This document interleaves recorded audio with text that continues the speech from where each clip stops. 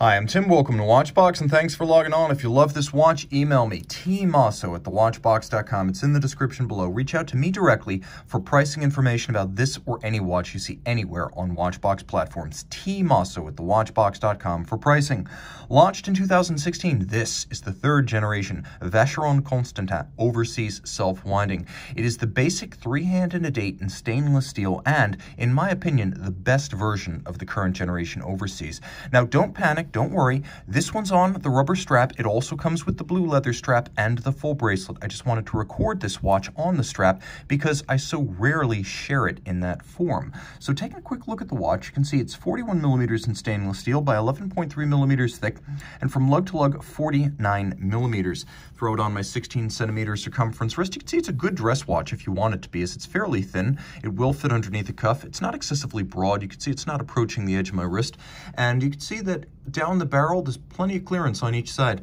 The watch is easier to wear on a small wrist with the strap, and whereas I wouldn't wear it on a wrist smaller than 14 centimeters circumference with the bracelet, on the strap, which has a bit more give and flexibility, I'd say 13.5 centimeters circumference, your wrist can still wear this watch. It is a handsome piece, and the strap's a good-looking one. It has an embossed sort of stagger cut that very closely emulates the jagged edges of the Maltese cross motif that is Vacheron's logo. You can see it in the end of the lugs, you can see it in the bezel, the logo on the dial, and of course on the crown, the slash cut of the crown knurling, and once again you see that pattern on the strap.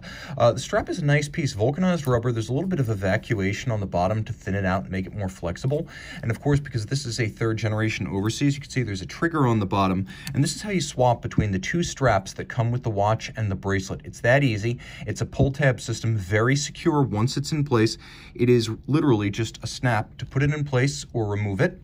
And over here you can see that the watch includes a full deploying clasp. You get a deploying clasp because with the watch, you of course get the bracelet. Let me get that sticker out of the way. It's fouling my path. You get the bracelet, and the bracelet has a built-in clasp, but then you also get this deployant clasp, which acts as your clasp for the rubber or the leather strap. Now you can see internally it's media blasted and polished, and again you have that Maltese cross motif. You have a twin trigger release system, so it's nice and secure. Once again, a Maltese cross on the buckle. I'm just going to take this thing apart entirely so we can see the case back because it's easier to do. Taking a look at the movement, it is very special. Caliber 5101, the first time we've had an in-house automatic caliber in the Overseas. It beats weight 8 beats per second, it pivots on 37 joules, it's adjusted in a chronometer and high horology standard 5 positions, not 2, not 3, not 4, 5. You'll note that it features ceramic rotor bearings for high efficiency and minimal maintenance, and then the rotor itself is 22 karat gold, not 21, not 18, not tungsten. No compromise, 22 karat gold with 4 finishes. There's satin finish out on the edge of the rotor. You can see that there is a media blasting under the Vacheron logo. There is a chiseling inboard on the compass rose portion. Then you can see that the thrusting spears of the compass rose, they are all of high polish. There's satination at the center. All of the screws are black polished with chamfered slots and circumference. There is mirrored anglage, as you can see on the edge of every bridge, and it is done the old-fashioned way, mirrored and finished by hand, not a straight shot bevel by a machine. This is the rounded, mirrored, hand-laid anglage with rich and luminous abrasive wheel, not stamped, Côte de Genève across the bridges. There is engine turning on the base plate, and you can see black polish on the cover for the regulator of the watch.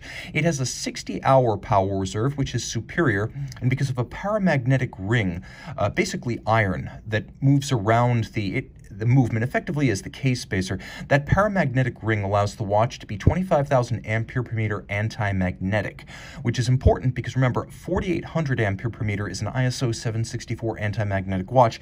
This is 25,000. With a screw-down crown, it also has 150 meter water resistance, and yes, it does have a quick set for the date. The only feature it does not have is hacking seconds. The dial is lustrous and luminous. It's a translucent blue on top of a black polished metal base, and it looks very much like a certain blue chronometer that's well known in the watch collecting hobby. Very similar aesthetic. White gold hands, white gold indices, fully loomed, white gold logo. You can see there is a Rehot outboard that acts as a slope down, uniting the bezel with the dial base, and that is a 60-second track rack. Of course, the watch is minimally adorned with printing and text, which I appreciate, and you can see that the case, just like the Royal Oak or the Nautilus, hand-finished and exhaustively so, with bevels, satination, sharp breaks between them. Note satination within the recesses of the bezel and then polish on its top. Once again, you can see that Maltese cross motif. This is an exhaustively handmade watch inside and out. Hand-finished movement that is Geneva hallmark, so the standards of the Poinçon de Genève, but today at Vacheron it goes beyond the movement. As you can see, the stamp on the case as well, it is now a full case attestation of quality. Reach out to tmosso at thewatchbox.com for purchase and pricing details. And we're back with the Vacheron Overseas self-winding, beautiful and blue, even by night.